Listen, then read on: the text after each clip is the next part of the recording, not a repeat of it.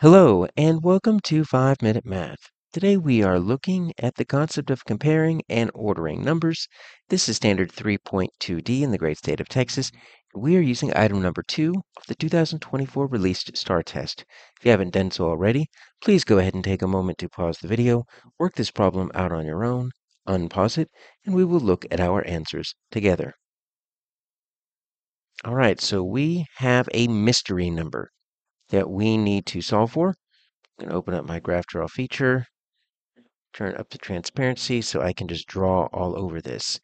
We have 3 clues. It's going to be greater than and less than. So they're going to give us 2 different boundary numbers. So let's draw a number line here.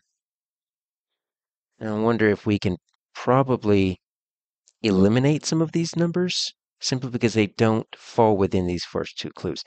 The last one will kind of really help us solidify our answer. So 89,236, right? It's greater than this, so it's going to be larger than this.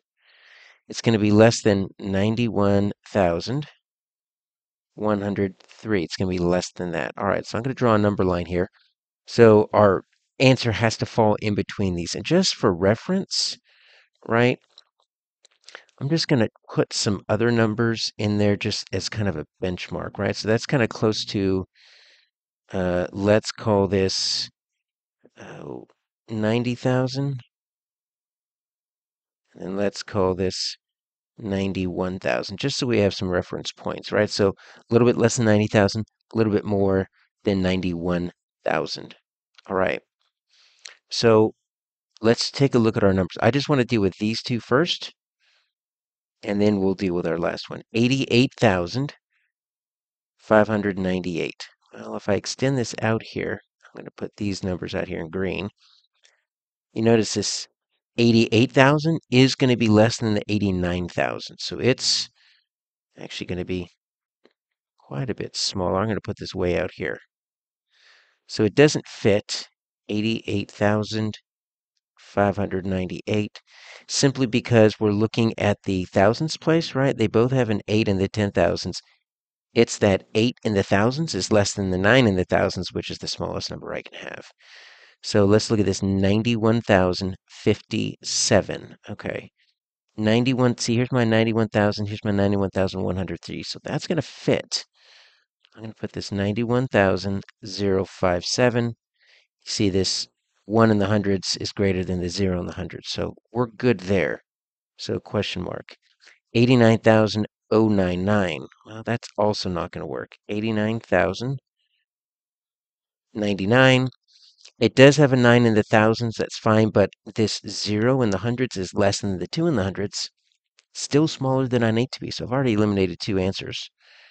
And then I've got my 89,572. Okay, so 89,000, barely going to sneak in. But let's put that right here. 89,572. Because it's got 89, that's got 89. My 5 in the hundreds is bigger than my 2 in the hundreds, which means it's a little bit to the right. So I've only got 2 options here. So 91,057.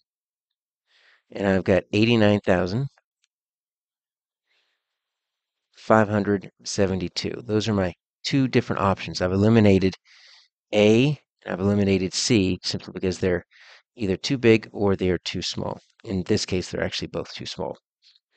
Now let's look at our last clue. That's going to be the deciding factor. Has a digit greater than 7. So I don't even need to know the value. I literally need to know the digit greater than 7. Well, if I'm thinking of digits, 0, 1, 2, 3, 4, 5, 6, 7, 8, 9. Digits are single numbers, right? So it's 0 to 9. 10 is not a digit. It's a number made up of 2 digits, 1 and 0. There's only 2 digits greater than 7, 8, and 9. So I need to look in the thousands place. So hopefully if I want to draw a quick place value chart here, right, I've got my ones, my tens, my hundreds, and then here's my thousands place. And which number has a digit greater than 7? It's going to be that 89,000. So that is my answer, D.